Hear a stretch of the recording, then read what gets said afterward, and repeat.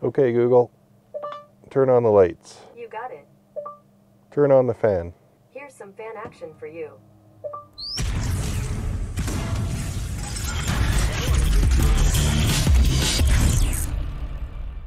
Welcome back, everyone. I hope everyone is safe and well. We're actually hunkered down here in the state of Oaxaca in the south of Mexico, just limiting our time out and about, and that gives me a good opportunity to get some time inside the truck, working on some projects I've been wanting to do, and staying in the nice air conditioning. Hopefully that doesn't bother you guys too much, the wind noise. But anyway, a common question I get a lot in the comments, and everyone who comes into the truck and sees it, is how do I automate everything? What do I use for automation? And that's a really tough question to answer because I use so many little things, little bits and bobs, all pieces of the puzzle to make it work. So today I have two projects I want to work on. I don't know if I'll get them both done today, but I figured I'd take you guys along for the ride and kind of explain some of the stuff, some of the systems I use, and how easy it can be. Alright, so like I said, there's a couple things I want to automate here today. One of them being our MaxxAir ceiling fan. It does have buttons here where I can push to start, turn it on, off, temperature, or rather fan speed up and down, and direction in and out, and so on. And the other thing I wanted to automate is our air conditioner, which you might have seen in a recent video. It lives back here behind this wall, and it's ducted up to the vent there, of course. And it has buttons on the front of it that you can press to do various things. But it's kind of kludgy to get back there, and it came with a remote control, which is handy, except we're usually sitting over here. The remote doesn't work, and even if you come here, it doesn't work. You got to get these bins out of the way. And even then, sometimes it doesn't work. So those are the two things we're going to tackle today. So let's get right into it. All right, so before you run off because you don't have that air conditioner or this ceiling fan, this video is going to be very broad with the fundamentals of how to do a lot of this stuff that I've used for all sorts of projects, automating all kinds of things. So take it with a grain of salt. Just follow along, even though this isn't something you're modding today. I hope to just put a bug in your ear that one day when you need to automate something, you'll remember this and look up some of these tools that we're going to use. Alright, so like I said, I've used these fundamentals to automate all kinds of stuff. A friend of mine has a big shop in a farm with 3 garage doors on the shop and then 1 on the house. And I built just a simple relay board with a Wemos module to remotely press the buttons on his garage doors. That way, no matter which vehicle or tractor or piece of equipment they're running in, he can pull out his phone and remotely trigger those doors to open. And even fun stuff like this little Wemos module here with a little screen on it. I built one of these into a 3D printed subscriber counter ornament for Levi Allen at Left Coast Media. I have one that we put a temperature sensor on and we put in our parents' house, so when they leave town for extended periods of time, a few days or whatever, they can check in on the temperature because their furnace sometimes is finicky and they're just concerned that the heat is on. All those sorts of things you can automate with. Another thing I've been wanting to do is install one of these little motor driver boards with a Wemos module to control the fans in our freezer compartment. So our freezer compressor is in a compartment under the sink and it gets warm, so I've installed little case fans. In fact, this case fan, this is a PC computer case fan, but it failed, and the new replacement ones that I was able to find here in Mexico sound like Harrier jets, so I need to PWM those motors down to slow them down, maybe turn them up when we're driving to full tilt for fun and turn them off at night when it's not needed, all that sort of stuff. So those are some ideas for things you can do.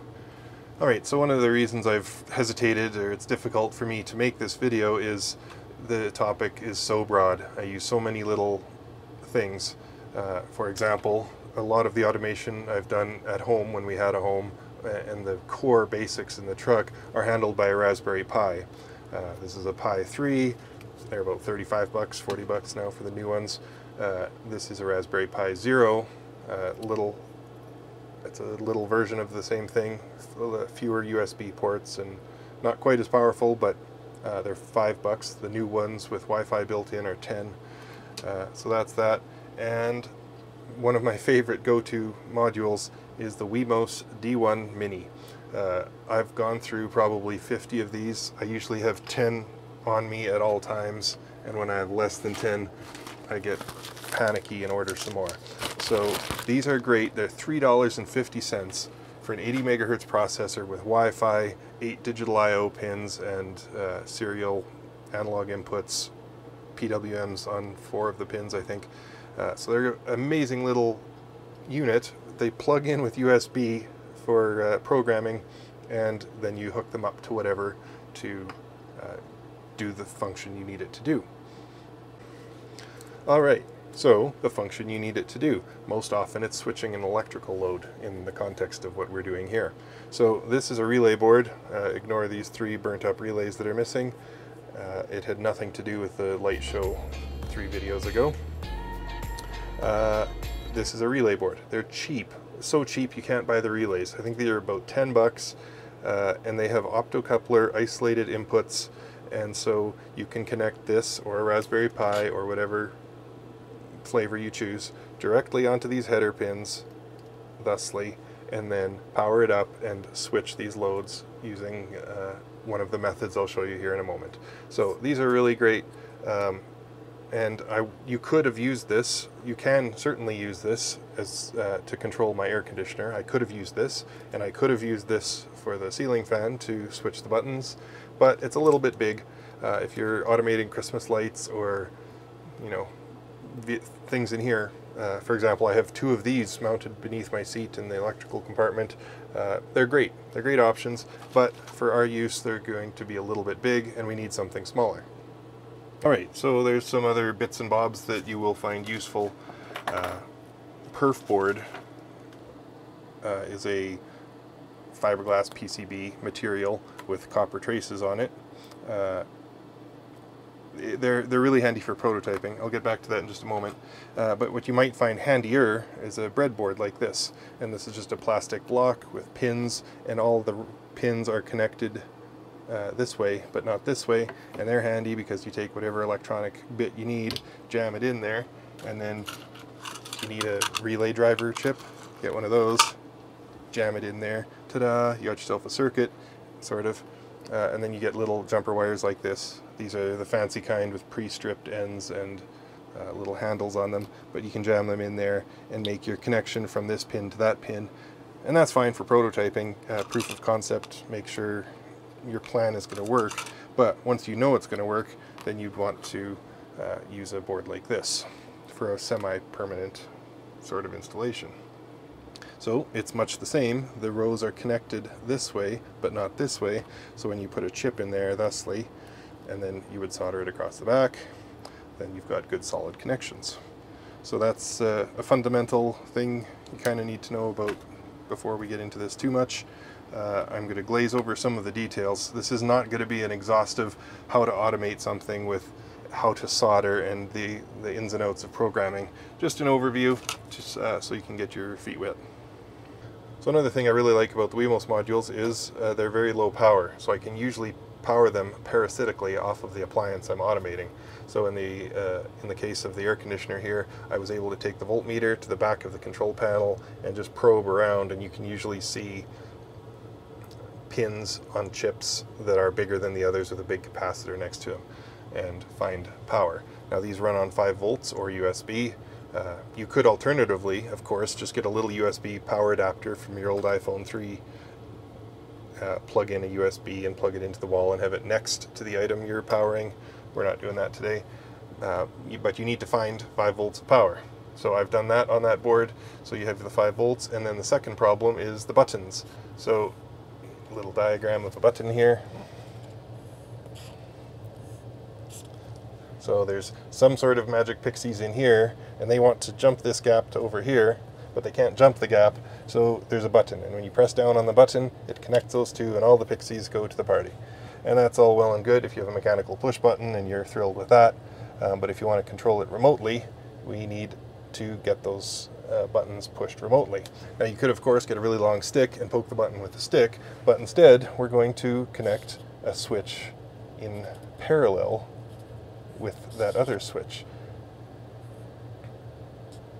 And so if you push this button or this button, it's the same difference. The pixies will go this way or this way, whichever way is most convenient for them. Taking this one step further, we don't want it just another mechanical button, so we're going to use an electrical mechanical button. So this is the contacts in a relay. This is not exactly how you draw a relay, but suffice to say, if a relay is basically this, and if you put pixies into this coil, not both positive, one has to be negative, you put pixies into this coil, the magnetic action of the electromagnetic coil pushes the button closed. And so then you just need to put power into that relay and it pushes the button for you remotely. If you know how relays work, skip everything I just said. Now, there are more complicated, simpler ways to do that. For example, here's one board I wired up that uses optocouplers. It turns out it didn't work, and I won't get into why, but it's basically the same thing as a relay. It's a button, but instead of a button, there's an LED, and the LED pushes the button. That's not how it works, but basically, you put power here, the LED turns on and closes the button. That's really great because it isolates these two systems. If you've got furious, angry pixies over here and you don't want them talking to your polite, kind pixies, it has this layer of isolation that you don't have problems, you know, spikes feeding back into your I/O, stuff like that. I'm not going to get into a bunch of details. I know there's better ways to do it that I'm going to show you today, but I'm using what I have.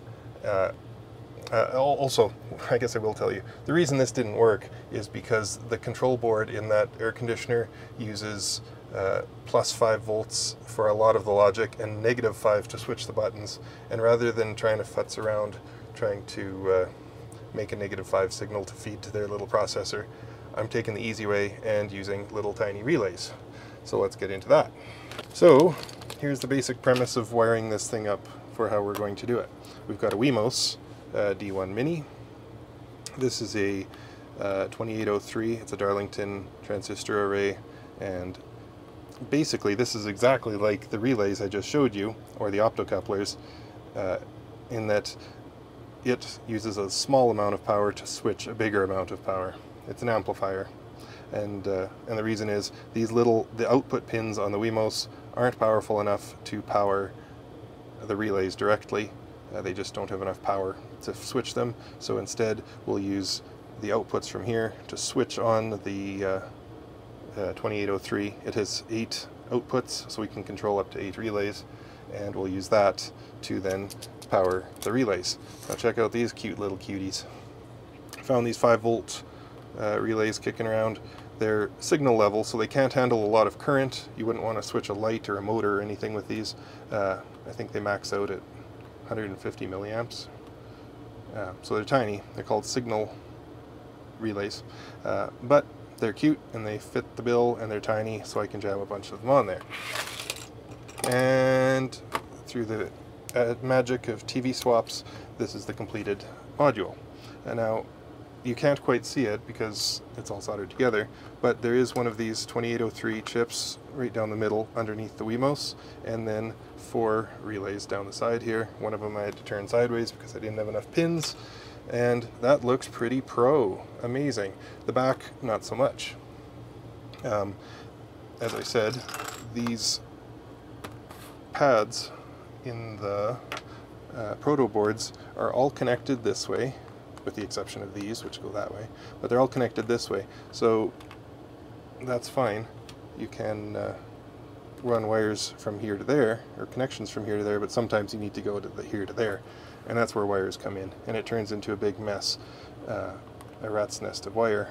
This isn't actually that bad, but something to know. You're going to need to play Sudoku or crosswords, and if that's your puzzle, you're going to love this. And so next step is to pull the control panel out of the air conditioner. Great. Alright, gotta make this quick because it is hot out, and without this board the AC doesn't run. So here's the unit, single-sided PCB, makes it pretty simple, and push buttons. Exciting. So just to give you an overview of what I did to find power, usually the last 2 pins on a chip usually are power, but you get your voltmeter out and you probe around till you find power. And I found 5 volts, and I loaded it with one of the relays and it stayed on, so that's enough for what we need to do. Alright, so the next step is to find the contacts on the back of the board for the button that you want to actuate. So these are very clearly on the back of the board here. So you can hear as I push the button, the voltmeter confirms that those do that. Sometimes going to the back of the button is the very easiest thing to do. Sometimes following it to a different trace or to a connector might be an easy way of doing it. But I've done it already. You can see here I've soldered just some legs of a resistor here and there, and I use these quick clips just to clip on thusly, and then clipped onto our circuit board in the correct places, and I verified everything works, so that's how I know this video is going to be a success. But now I need to actually do it, so follow along in the fun. You're going to need a cheapo soldering iron. This is a Weller, it's a reputable brand name, middle of the road quality sort of thing. I'm going to desolder these resistor legs off of here. Amazing. And now solder on some wire.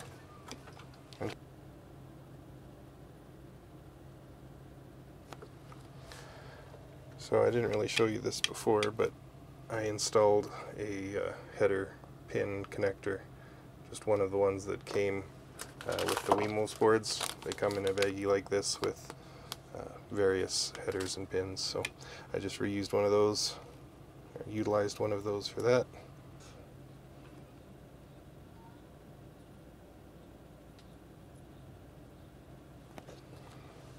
Alright, so there we have it. A bunch of little dingly-danglies on a connector. And the next step is to hook them up to the board.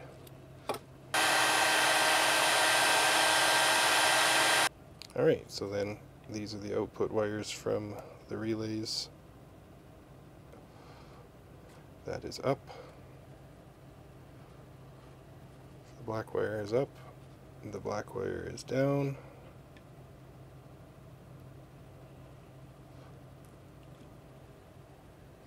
The black wire for fan control speed, and of course black for power.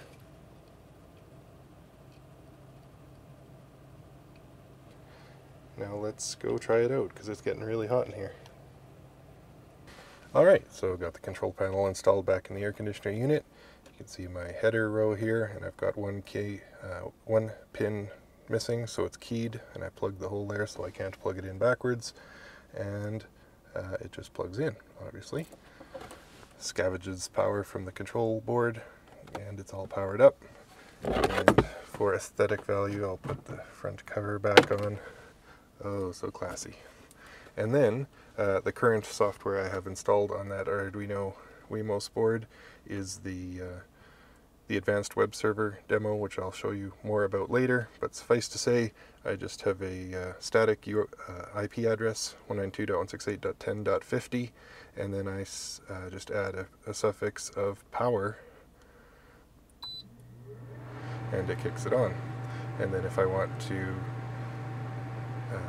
push the volume down or temperature down button, I would put the suffix down.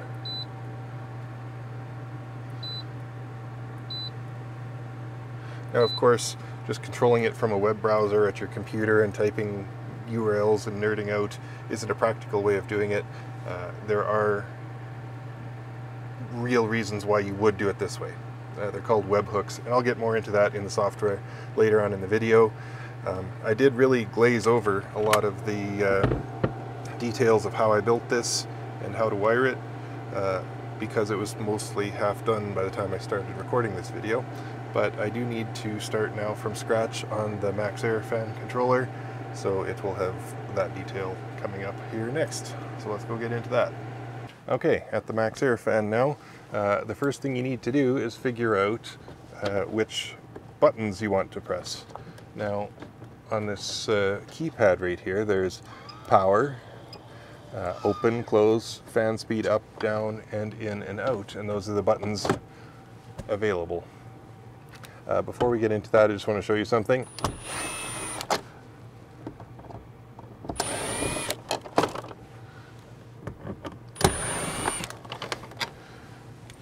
On the control panel, or rather the control board for this fan, there are these jacks provided for external keypads. You can purchase a volume up, down, temperature up, down, all those buttons on a little keypad that you would mount on the wall if your fan is too high or you want a convenient permanent button place.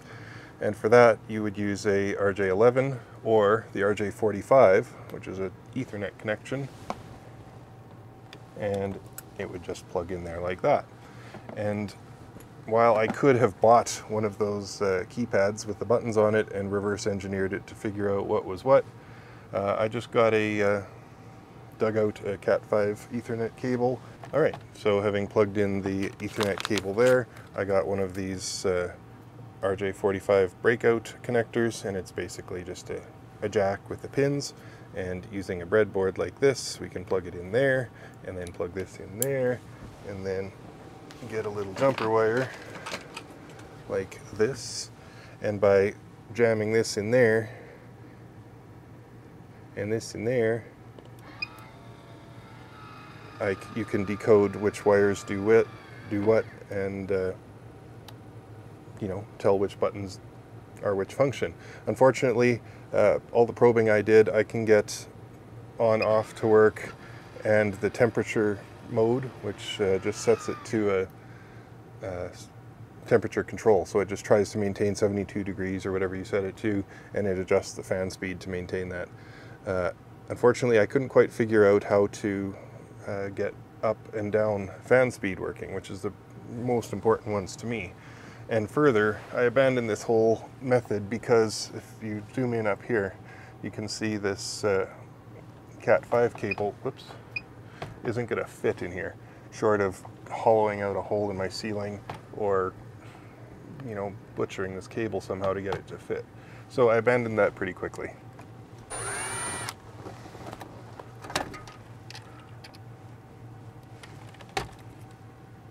So what I'm going to do instead is just hijack these buttons on the panel. They come up to a 0.1 header row, and that just plugs in on the back of the control board here. Alright, so if you're going to hijack some buttons, you need to decode which pin is which button. These are multiplexed, which makes it one step more complicated. I won't get into that too deeply right now, but basically you get your voltmeter and set it to continuity test so that when the two contacts touch, it beeps, and then you connect the wires from your multimeter to the pins on the thingamadoodle and press the button. And when you press the button, if your wires are connected and don't fall off, you can tell that pins 2 and 3, or rather 2 and 3 here, are the power button on off. So then you would go through and map that out and have that available. Alright, so let's move now to the laptop screen. I've got software called Fritzing, and I'm going to show you how to wire this up.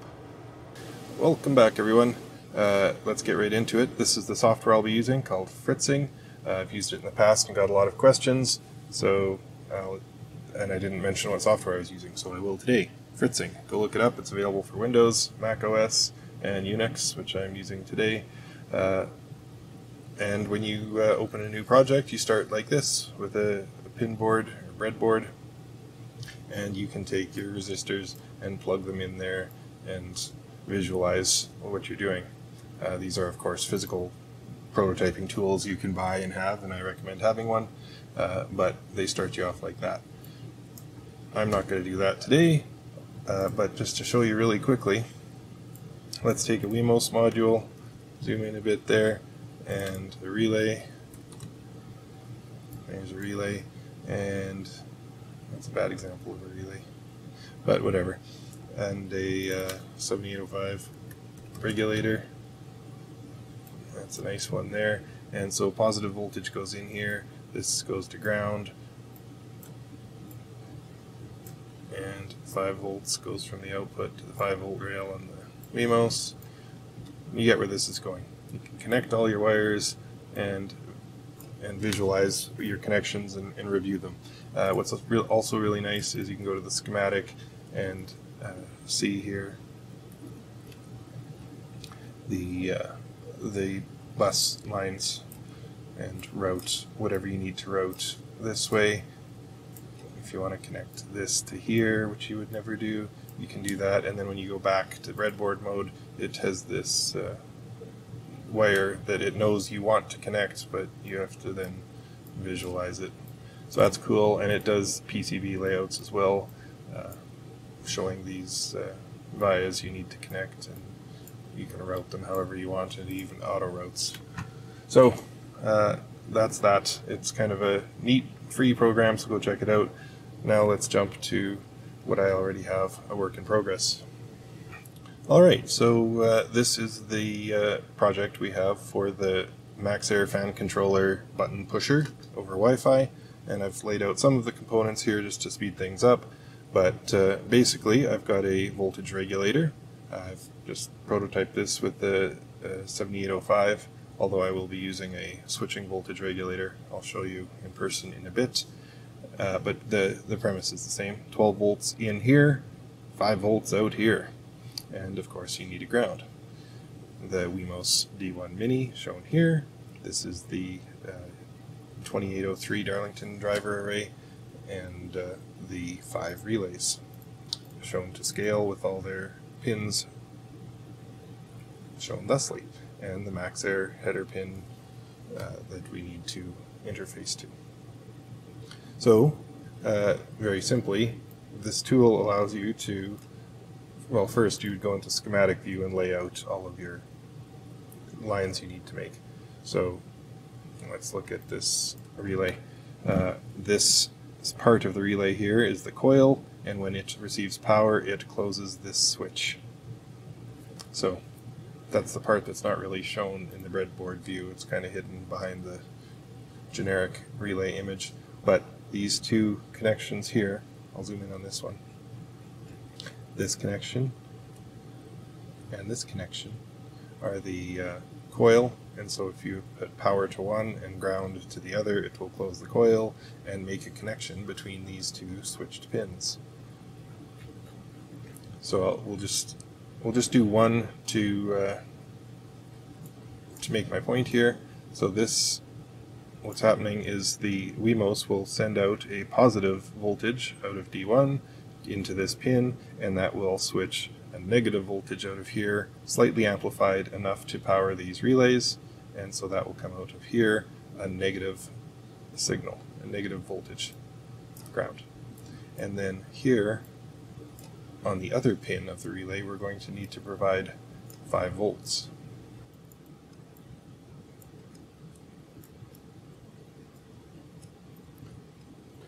Okay, so I just fast forwarded through that, but you can see here on the red wire I'm providing 5 volts to each of the relays. That daisy chains from one to the next and runs back here to the output of the 5 volt regulator, and then each of the relays will be provided ground by this Darlington array. And that's shown with these wires here, and we need to make them real, so we'll do that real quick. And even though I've finished the air conditioner circuit board without doing this step, by drawing this diagram to visualize everything, it did cause me some problems in remembering which pin was which and what was connected where. So I'm happy to be doing it for this one. It's going to save me some time and help me illustrate this process to you guys. So what I'm doing here is completely unnecessary, but I've color-coded the wires just for clarity.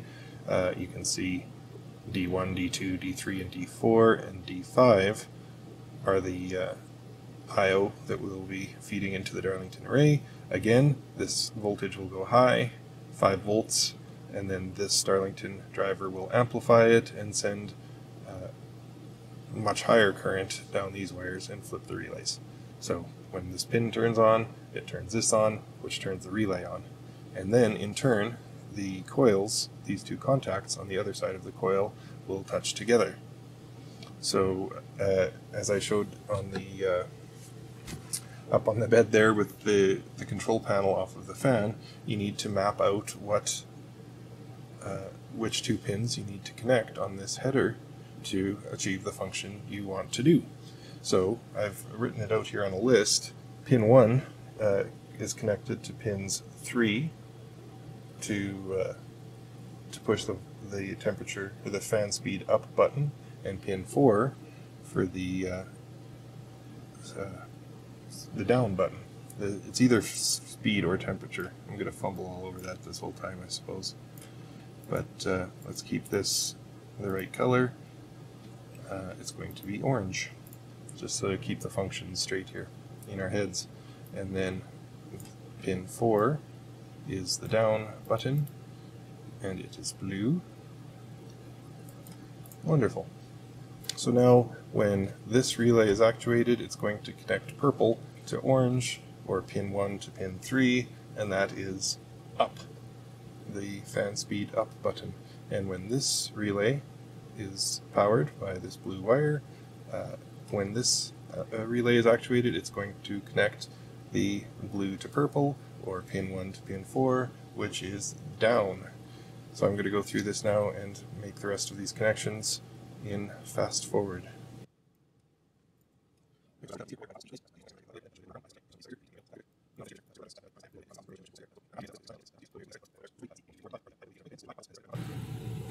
Okay, there we have it.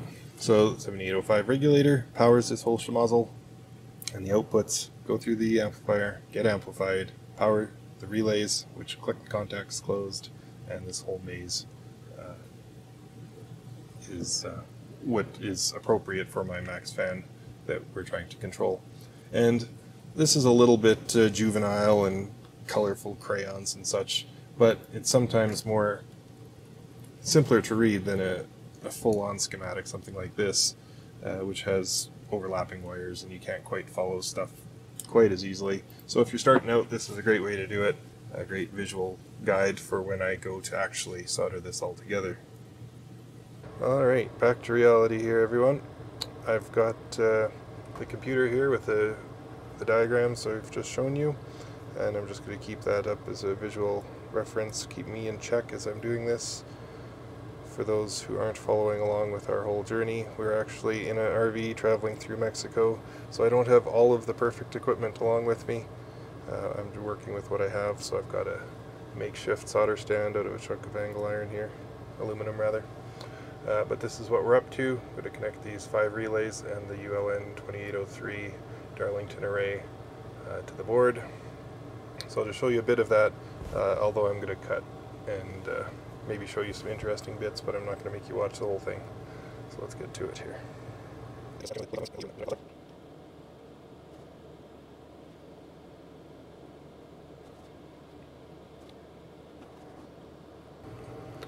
Alright, there we have it. The driver and the relays all wired up, and at this point I like to take just a pair of flush cut nippers and nip all these pins right down to flush with the board. And the reason for that is I need to go in between many of these pins with the little Dremel and the little die grinder end mill bit there, and cut some of these traces in between for various other jumpers connections we need to make. And sometimes those pins get in the way. Further, they're sharp and pokey and they will poke you, and also there's some risk that they'll cut through the any other jumper wires you have. They might cut through the insulation, so it's probably not recommended or taught in any other book but I like to do it. Okay guys, there they are, all trimmed nice and flush, and I will go over and re-solder all of these once I'm done, or closer to done. But now I'm going to go to my drawing on the computer and note some more connections that need to be made. So pin 9 needs ground, so I've just made a little note here to make a jumper from here to there, and all of the relays need power, shown in the red wire on that diagram. So those are all these pins. So there, there, there, there, and there. So all of these little blue marks I've made will jump that connection from each of the relays to this horizontal plane, which you can see is the 5-volt power. So all of the relays will have power, and then I just need to connect from the output pins of the Darlington array to each of the pins on the relays. But first I need to go outside and do some trimming, so see you in a bit. Alright guys, so today is tomorrow. I've got the circuit board all figured out here. It is a little bit of a Sudoku crossword puzzle to wire this because you're limited in one axis, but I got it all wired up. It's not the most beautiful board I've ever done, but it was pretty tight getting it all on there. As you can see, I've got all 5 relays on the one side of the board there with the 2803, and it just worked out best to have the Wemos module backpacked on pins on the back there. One other little change I did was the circuit board for the MaxxFan has the connector here on the bottom for the keypad buttons, and I just soldered another row on the back side of the circuit board so that I can actually just plug this right on like that. So that fits nice.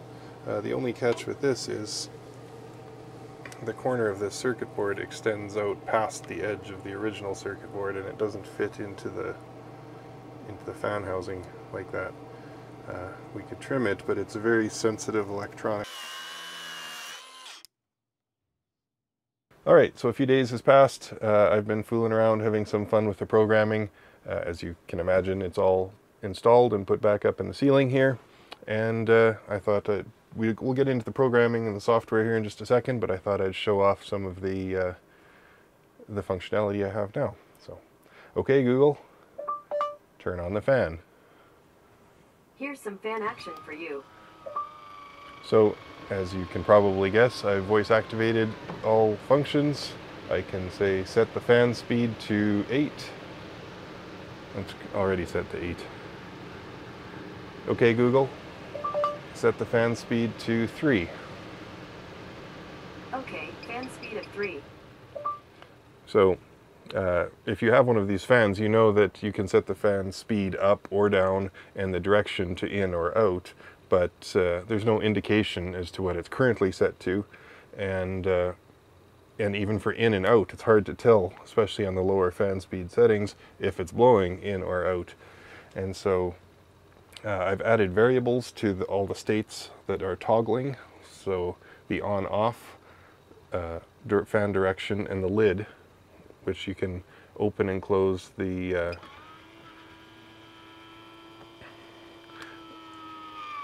you can open and close them independent of the state of the fan. So you can leave the fan running and close the lid if you wanted to. We rarely do that. But the other thing is the fan speed. It's indicated and it's stored in a variable in the Wemos and online that you can see what the fan speed is. And that's really nice if you are away from the truck. This is not so amazing if you're sitting here, but if we're out and about and we want to check the temperature of the inside of our truck, which we can do here, and then say, oh wow, we need to turn the fan up, then we can do that and see what the fan speed is and its setting. And the other nice thing is, rather than pushing the down button 7 times to achieve the low speed that I like at night, I've saved a variable with the fan speed setting, so it knows what its current fan speed is, and if I slide the slider to 10, it hits the button 9 times and takes it right to 10. So that is that. Direction in, out, trust me, it all works. And the air conditioner I have wired to Blynk right now as well. So we can close the ceiling fan, turn on the air conditioner. I don't know if you heard it kick in there, and set the temperature down. It's already at the bottom. So yeah, it's all working good. Let's jump onto the computer here and I'll show you some quick code examples. I know this video is getting really long already, so I might need to give a fairly abbreviated explanation, and if there's any interest, make a supplementary video. Alright, so getting into the programming end of things, the Wemos D1 Mini is an Arduino variant, and to program that you will need the Arduino IDE. It's a free download. You can go and get it from the link in the description. The first steps you're going to need to do is, to use the Wemos boards, is go to File, Preferences, and Additional Board Manager URLs is at the bottom here. You're going to need to paste in that link from the description, and basically what that does is just tells the Arduino IDE about all these extra boards that you might want to use. I'm actually using the D1 Mini Pro, which has the external Wi-Fi connector on there, but you can choose the one you have, probably the D1 Mini. And the second little thing you need to do is include libraries. So you would click under Sketch, Include Library, Manage Libraries, and it'll pop up this fun times, and you enter Blynk, B-L-Y-N-K. And at the very top comes up the Blynk libraries, and you install the newest version. Works fine. Click Install. I've already done it, so it's grayed out for me. And let's get right into a first example real quick. Click File, Examples, Basics, and then Blynk, B-L-I-N-K, as into blink an LED. As not to be confused with B-L-Y-N-K, which is the MQTT service we're using for this. We'll get to that. Anyway, on screen you can see a very basic 36 lines of code, including 19 lines of comments, and basically this has a setup line on 26, meaning this is the setup stuff that happens when we turn the thing on, and all that's happening is it's setting the mode of the pin, of the LED built-in pin, to be an output. Very basic. And then a void loop, which basically loops through that code until forever. And what it's doing here is writing LED built-in to high, meaning it's turning the power to that pin high or on. Delay of 1,000 milliseconds, and then digital write that same pin low, and then another delay of 1,000 milliseconds. So very obviously that's just going to blink the LED once per second. So I will up here click the upload button. It takes about 3 or 5 seconds to upload. Serial port not connected. You need to go in here under Tools, Port, and check that you've got your serial port selected, in my case USB 0. You'll also notice at this time I have these network ports, and I'm not going to dwell on that. I don't have time in this video, but another really cool feature about the 8266 based Wemos boards is they have over-the-air updates. So even though I've installed this, soldered it up, and installed it up in my roof, I can still update the software over Wi-Fi if I want to make any changes in the future. So that's what you see here is the over-the-air update ports, or Wi-Fi update ports for the air conditioner, the MaxxFan, as well as the relay board that I'm just playing around with here. But for this one, for right now, I'm going to click USB 0 and push this again. Should work better this time. There we go, connecting, writing. You'll see the LED blipping as it's programming, and then blinking once per second, as expected. Alright, so for the next example, I'm going to show you Blynk. We installed the Blynk library already, and I will put up this sketch on the website so you guys can download it and play with it if you want.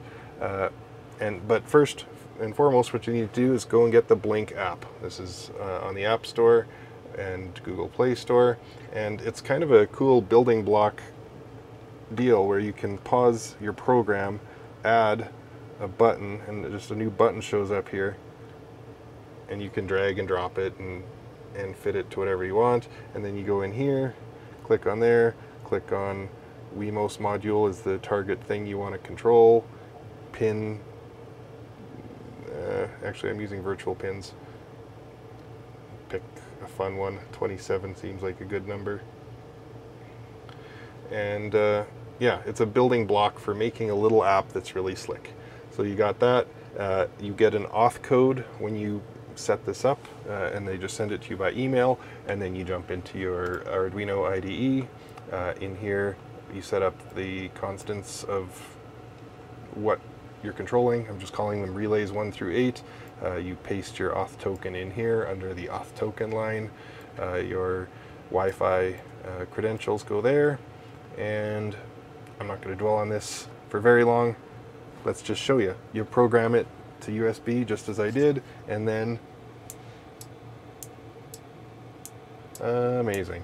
And if you want to go in here now, and rather than having that a momentary button, let's say it's your lights in here, you want it to stay stuck on, you'd click the switch mode to switch, and then play again, and then it sticks.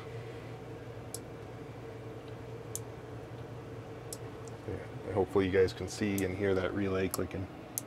So that's that. And that, in fact, is exactly how we do our lights in here. And the other fun thing is webhooks. So the trickery I was showing you before, where I say, okay, Google, turn off the lights. Okay. So you can see it turns off that pin. And so let's get into that next. All right, so how do I get it to work with the goggles? With webhooks is the short answer. You'll remember at the air conditioner there when I first demoed the advanced web server sketch, you would just go to the URL or IP address 192.168.10.50/power, and that runs that little section of code to turn on the air conditioner. Now you could do that using the Google Assistant if this and that method I'm going to show you in a moment, but it requires you porting through a firewall and some other rigmarole. So I prefer going through the Blynk API. So going to the computer here, Blynk has this API which allows you to set a pin value or write a pin value, and basically you would paste in your auth token right here and whatever pin you want to do. Let's say ours is V1, and call that resource, and you can see here that is the URL that you would call with the webhook. So then let's go in here, let's make a new Google Assistant event thingy. You click on Explore, it's super buried, and this is the only little place where you find it, and it's not well indicated. But click the plus button there, and if this then that works on that simple logic. If this, and in this case we want Google Assistant to be the this, say a simple thing. What do you want to say? Fan on. Another way to say it, turn the fan on. Another way to say it, turn on the fan. And what do you want the assistant to say? Boo.